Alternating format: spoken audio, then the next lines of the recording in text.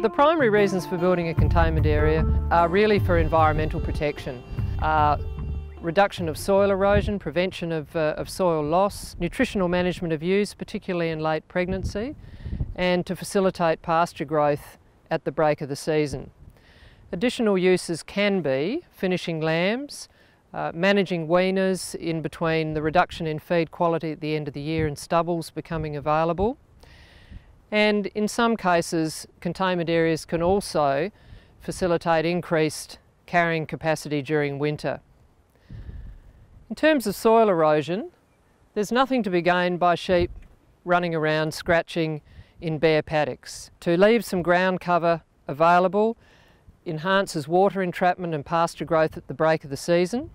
And nutritional management of sheep, particularly in late pregnancy, is much better managed in a confined area. As you'll see, the sheep are quite content provided their nutritional requirements are met.